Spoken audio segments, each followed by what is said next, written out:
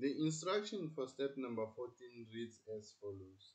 Change the orientation to landscape. Okay. Display the document properties and then as the text, type steamer says.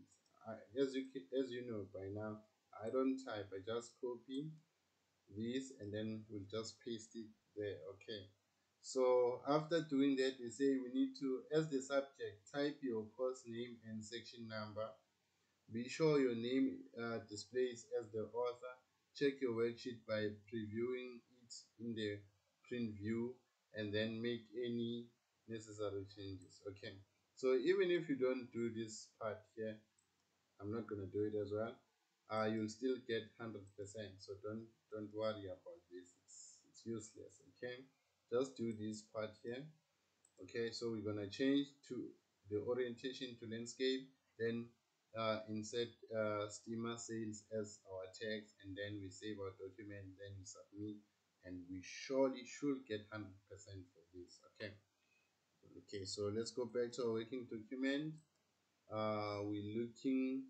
We're supposed to change the orientation. Okay, so to change the orientation, you need to find this icon here.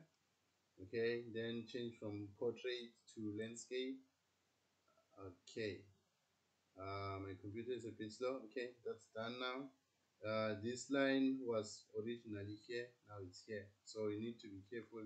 Make sure that you've actually changed this from portrait to landscape. Okay.